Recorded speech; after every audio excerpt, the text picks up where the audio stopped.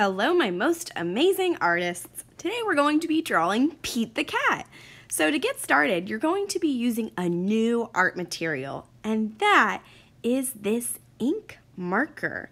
An ink marker is like a giant Sharpie, except this bottle has enough ink in it to fill hundreds of Sharpies or 100 Sharpies in there. But we're going to start out with pencil on a big piece of paper by writing your name and your class code as always. If you were to use the ink to write your name and then flip over your paper as we always do, it would get all over your table. So make sure that you write your name in pencil. After I write my name in pencil and flip over my paper, I'm going to show you how to use this ink bottle. All you do is twist the cap left to open it. When you're twisting to close, you go to the right. Lefty-loosey, righty-tighty is my motto. Keep the cap somewhere that you're not going to lose it so the ink bottle doesn't dry out or spill when you're not using it.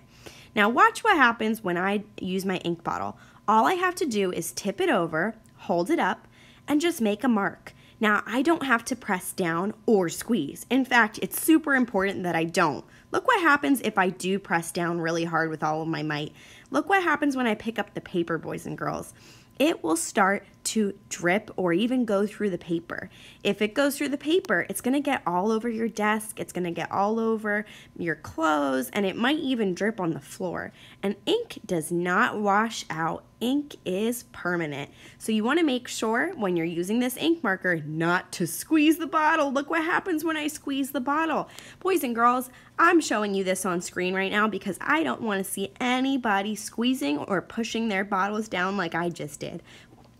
Look at what a big mess that leaves. And not only that, but it leaves a mess on my artwork, which is what is the most important thing today, that we are making amazing artwork. So I'm going to close my bottle and I'm going to go ahead and clean up my big mess. To clean up my big mess of what I shouldn't have done in the first place, and you shouldn't do today either, is, what's Miss Q drawing? Oh, it's a Pete the Cat. Oh, this Pete the Cat is sad. Sad Pete, because he does not want to see you squeezing the bottle. Pete does not want to see you squeeze or push that bottle down today. Do you squeeze your markers, boys and girls? Then don't squeeze this one. It works just fine without pushing or squeezing. Now in your bin today, you'll have art wipes to clean up any messes that you do have on your fingers or on your tables. But it does make a bigger mess when you add water to ink. So if you get any ink on your table, just let Miss Q know and she'll help you clean it up. It is very messy, so those markers will be there and your wipes will be there as well, just in case. Now let's actually get started. First thing I always do is write my name and my class code in pencil. Then I flip my paper over. When you're ready to do that, you can get your ink marker ready and twist open the cap, but don't start until I play the video and do the first step.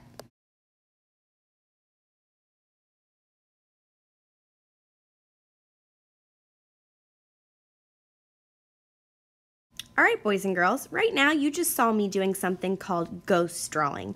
That's when I draw with my finger, without actually using my ink marker, where my line's going to go. It's always a good idea to do this ghost drawing just so you know where you're going to put that line, since we can't erase and you only get one piece of paper.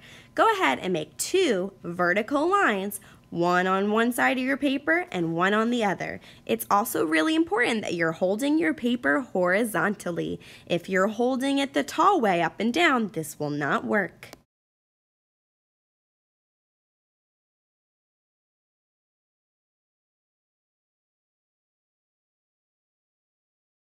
Now you see me drawing with my finger to draw the chin of Pete the Cat. It's kind of like a big letter V that connects each of those lines I just made. It's okay if yours is more of an arch and curvy than mine. Go ahead and make your lines connect at the bottom.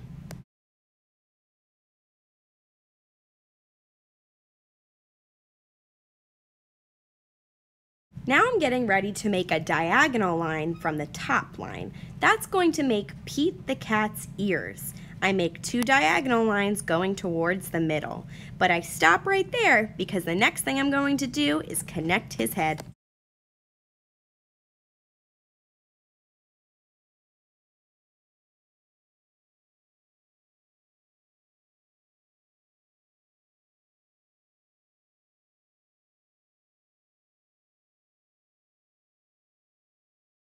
Now I'm going to make a rainbow, an arch, that connects the two ears. Go ahead and make an arch that connects your two ears together at the top.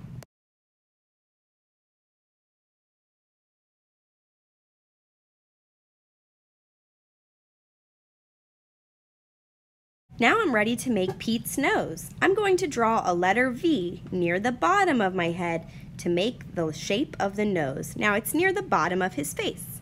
Then I go ahead and draw a horizontal line on top of my V to make it an upside down triangle. That will be Pete's nose.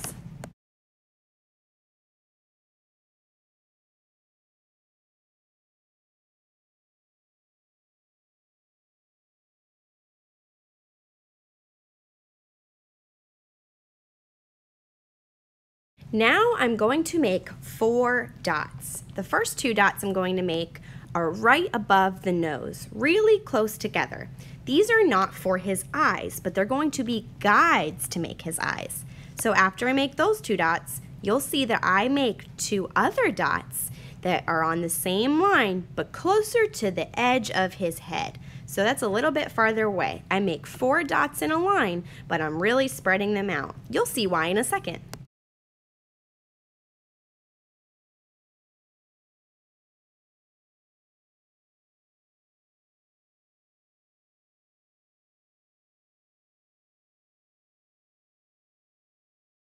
Now I'm going to use rainbow lines or arches to connect those dots. I start at the middle and I go up and over all the way to my other dot.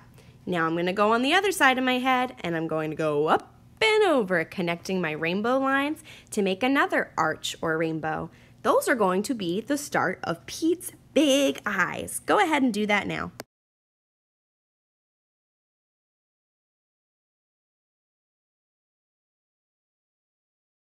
I'm going to do the same thing on the bottom. So this is more like a letter U. My arch or my rainbow is flipped over to connect the eyes the other way. Now Pete has really big eyes, but he needs the center of his eyes. The center of Pete's eyes is going to be the shape of a letter U. I'm going to do that in both eyes.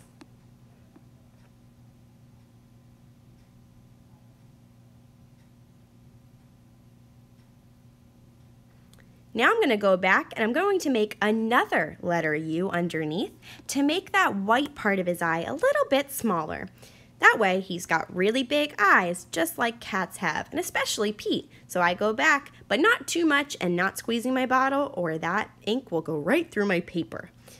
Alright, now I'm ready to make Pete's body. To make Pete's body, I make 2 lines coming from his head, kind of around his chin. I'm going to make one curvy line on the left and another curvy line on the right, because whatever I do to the left, I do to the right, because that is called symmetry. Pete the cat is symmetrical, meaning he's the same on both sides. If he has whiskers on one side, 1, 2, 3, 4 coming from his cheek, well, he's symmetrical, so he's going to have 4 coming from the other side. Let's go with 1, 2, 3, 4. Wow, Pete the cat is done. He's got his nose, eyes, whiskers, ears, and body. All right, I think I am ready to let it dry. All right, artists, I hope you had fun making your Pete the cat.